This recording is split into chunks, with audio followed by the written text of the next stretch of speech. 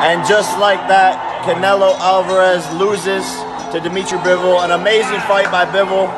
I'm 2 inches bigger than Bivol, 20 pounds heavier. Give me 3 years, I take out Canelo in the same way. He's on the ropes like he won. He only won 3 rounds out of the whole entire fight. Eddie Hearn, I'm beating Canelo in 3 fucking years. I put that on my mama. Congrats to Dmitry Bivol. He showed that Canelo is easily beatable by a bigger man, which is what I've known this whole entire time. Believe in yourself, kids, and don't listen to these fucking British scumbags like Eddie Hearn. Welcome to Lego Media. Jake Paul is confident he will beat Canelo Alvarez within 3 years after the Mexican was beaten by Dmitry Bivol.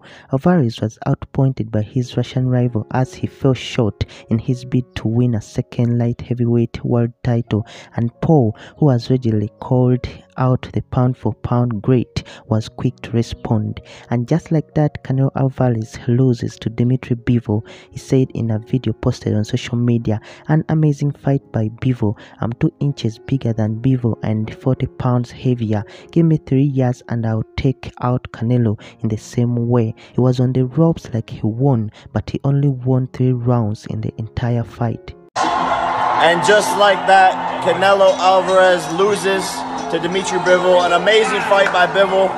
I'm 2 inches bigger than Bivol, 20 pounds heavier. Give me 3 years, I take out Canelo in the same way. He's on the ropes like he won. He only won 3 rounds out of the whole entire fight. Eddie Hearn, I'm beating Canelo in 3 fucking years. I put that on my mama.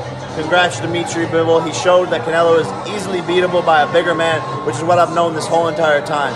Believe in yourself, kids, and don't listen to these fucking British scumbags like Eddie Hearn.